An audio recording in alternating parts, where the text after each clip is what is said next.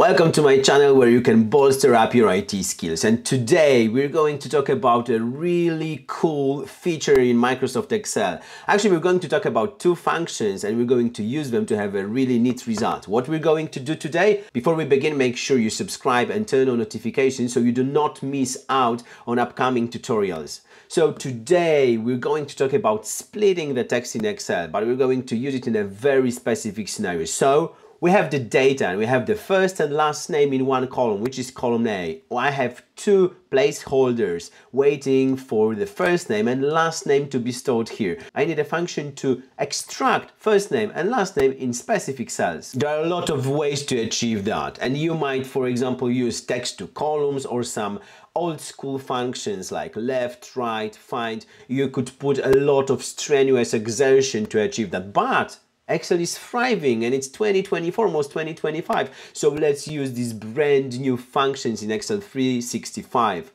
So how are we going to achieve that? What I want to do here is I want to extract the text that is before a very specific character, which is a space here. So I want to extract everything that is before the space.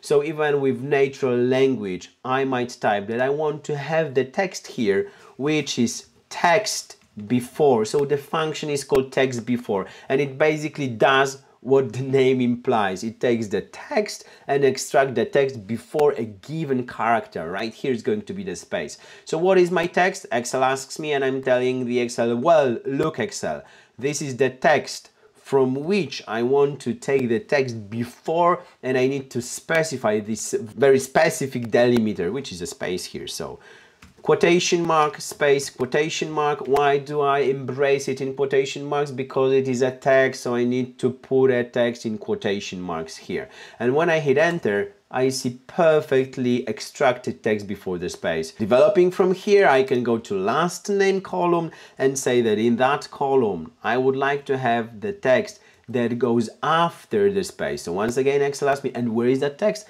I'm telling it, oh, you know, it's in A2 cell. I see that at name because it is a real Excel table.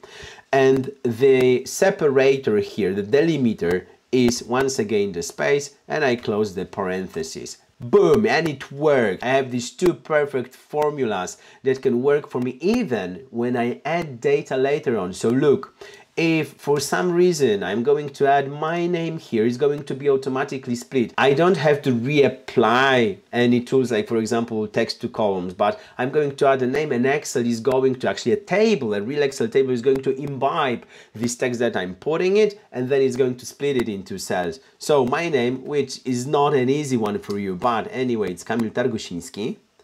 So I put Kamil Targosiński here, and you see it's perfectly split immediately. So if you do not want to miss out on these kind of tricks in Microsoft Excel and other tools, make sure you subscribe and turn on the notification, and see you soon.